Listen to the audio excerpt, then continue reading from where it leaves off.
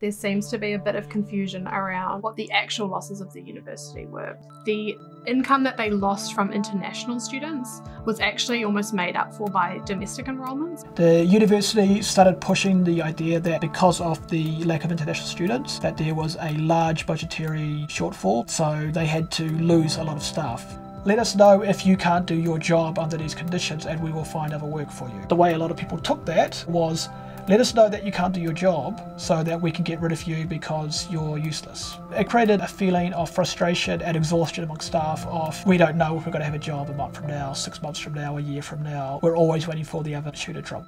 The university should have said, for the next few years, we are not going to meet our agreed upon goal with the government to make a 3% profit each year. Instead, they fired a bunch of people to make sure that they kept that a 3% profit. Who cares about a 3% profit? This is a university. This is education, it's a service, it's not a commodity.